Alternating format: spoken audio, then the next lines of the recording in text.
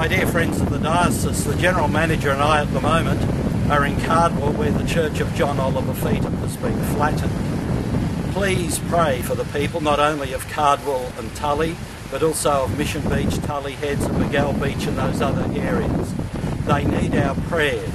But also in your prayers, please give thanks for those who have arrived to help people in their various situations. And I've met up with an old friend. Now, don't break your neck, Joe. I said don't break your neck. My dear friend Peter Blundell from our Rockhampton days is the chaplain. To what area of the SES in New South Wales? In my normal role, I'm chaplain to the Murrumbidgee region of New South Wales State Emergency Service. But this week I'm up here with a task force called Task Force Echo.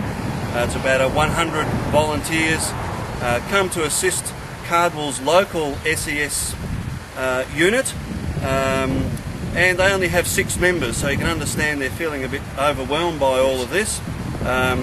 So I'm part of a team of 100 in this task force. We expect that'll be at least one of 3 teams. Task Force Delta has already been and gone, and there's another task force arriving here in Cardwell tomorrow. And it's great to just to come and help out and do our bit and support the local State Emergency Service unit. Well, could I say, Peter, we're very grateful and very thankful. God bless you and thank you. Thank you, Bishop. Please pass on our thanks to the other members of the SES, and we do pray for very safe travel home and a happy reunion with your loved ones. God Thank you, bless Bishop. and thank you. Thank you.